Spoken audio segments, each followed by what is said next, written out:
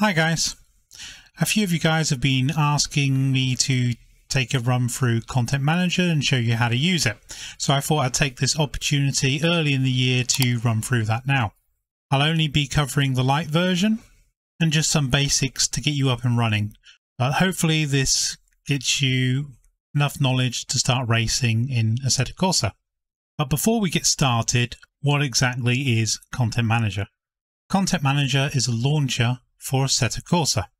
What that means is that you deal with the game settings and the content within Content Manager rather than loading up Assetto Corsa from Steam or whatever other launcher you use. Content Manager is a good way to simplify the installation process of mods, and we all know there's a menagerie of mods available for Assetto Corsa, so you want to try and make that process as easy as possible. I personally like it a lot. I think it's a great way to be launching your game and getting into the action in AC very quickly. Previous me went through the installation process for Content Manager, so let's head on over to that guy for a second and see how to do it. We start by going to the Content Manager website. Pretty much have to scroll to the bottom of the page to find the download link and click on the download lite version. I just did it directly from their website. That will download. When you open it up, you will find two files and drag those to a folder you're comfortable with opening software in. Double click Content Manager and then click More Info and Run Anyway. It's a download from the internet, so you do so at your own risk. When you first load up Content Manager, you'll be presented with a few basic details on the screen, like the installation path for the game, your Steam ID, and some add-ons that you might want to install along with Content Manager. One plugin that I think you really should start with is 7-zip. It allows you to unpack some of those mods that you might want to install when they are using RAR or 7-zip extensions. Once installed, you might be prompted to update Content Manager. That's a fairly simple process. If it does ask you, head on over to the burger menu and from there you'll be able to see the update screen. So with all that boring stuff out of the way, let's get to installing some great content. We know that Assetto Corsa has some of the most varied mods out there, so we want to have as many as we can of those installed in our local environment so we can play them all. Why not? This is where Content Manager really comes into its own. You can download the content, you can actually supply a direct link to that content, or you can download it from the websites like Race Department. Now after downloading this content, you can just drag and drop it straight into Content Manager. It won't install it straight away. You have to head on over to that burger menu again in the top right hand side of the screen, and from there when you click the burger menu you should see at the bottom of that new menu that's popped up the items that you want to install.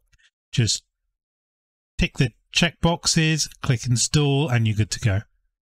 There's no need to reload Content Manager. All of that new goodness will be available to you.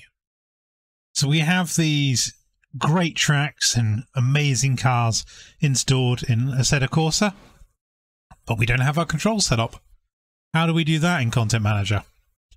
So if we head over to Settings, Assetto Corsa Controls, that section of Content Manager is where you can find how to set up your controls. You can set your axes for steering and for your throttle, brakes, your gears, whatever else you want to set up. Or if you don't have a wheel, you can set up your joypad or your keyboard and mouse to race with. So we've got our controller set up, we've got our cars installed. Now let's just have a quick look at fine-tuning the video.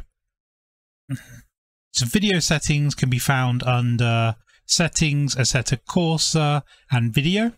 From here you can set your rendering mode, which is quite important if you're using VR, along with some of the other visual elements like quality, flat screen resolution and refresh rate.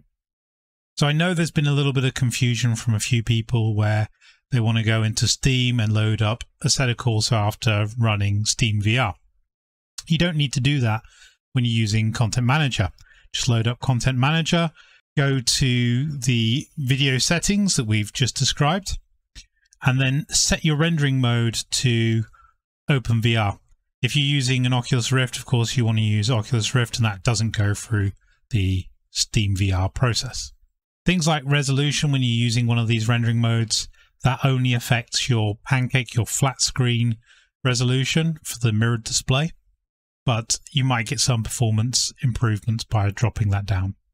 Some of the other settings, they make a big difference when it comes to the performance of your VR, so checking things like mirror resolution makes a huge difference. But I've detailed a lot of that in what I use for SteamVR, and you can find it in this video above. One thing to note when you're using the custom shader mod is that sun rays can be glorious and also terrible depending on what time of day it is. Sometimes they render you almost completely blind. So if you're having that problem, the easiest way to get around that is to go into this video tab and then under post-processing disable sun rays. It does affect the visuals a little bit. It takes away some of those really pretty effects, but it renders the game playable, so I think there's a reasonable trade-off. Now we've got all of those settings out of the way, let's go race. We go onto the Drive tab and then onto single player. Now, of course, if you want to do online play, go to online, but let's first have a look at single player. You can, from here, click the car or the track and select any of those that you've got installed. You can also adjust things like the time of day, the weather, the track conditions, what kind of wind you have, and also the temperature. Then you have the option to change some of your session settings. For example, how many cars you want to race against in a single race event. The different options available to you for racing. You've got practice, you've got hot lapping, time attack, racing, you have a race weekend, you have a track day, you also have drift and drag modes. Once you're happy with the settings you have applied, you click that big old green go button in the bottom right hand of your screen, and then Assetto Corsa will be fired up from Content Manager. If you've selected OpenVR or Oculus Rift at this point, your headset will fire up into life and you will be racing from your headset, so put that on. After you finish racing and you close down Assetto Corsa, and I think this is the same in multiplayer, you see a finishing order screen, so it essentially tells you your session's finished, along with the finishing order of the drivers and whoever had fastest lap. I think you have a few other bits and bobs there too. Multiplayer isn't much different to single player. Instead of clicking on single under the Drive tab, you click on online. You have to pay special attention to the filters you have selected. Make sure you're on the Kunos servers or LAN if you're wanting to play against your friends locally and have a LAN server set up. And then pay attention to the filters that you have crossed out. So anything with a red cross in it will not be shown in the server listings that you have. So if you haven't yet installed certain content, that question mark with a cross through it, that's going to stop you from seeing the servers that might be available. I've only really scratched the surface here on what Content Manager can do, but hopefully this video gives you a glimpse into what you can achieve with Content Manager with just some rudimentary knowledge. The launcher is fantastic for getting those mods installed. It gives you that central place to look at your content, to look at your replays, to manage your settings, enable profiles, and just get going with Assetto Corsa. And those features aren't available from within the game itself, not all in one place. We all know AC is full of little bits and bobs that you can race with or race on, and it's a good idea to be able to manage that from and install that in one place without having to drag and drop files into various different folders and knowing the folder structures off by heart. So hopefully you'll give Content Manager a try. If you have already, you've got it installed and you're up and running, let me know. Drop a comment in the comments section below and we can have a chat about how you're getting on. So that's it from me today. If you've liked this video, don't forget to give it the thumbs up, subscribe to the channel to see more of this kind of content, and until next time, goodbye for now, guys.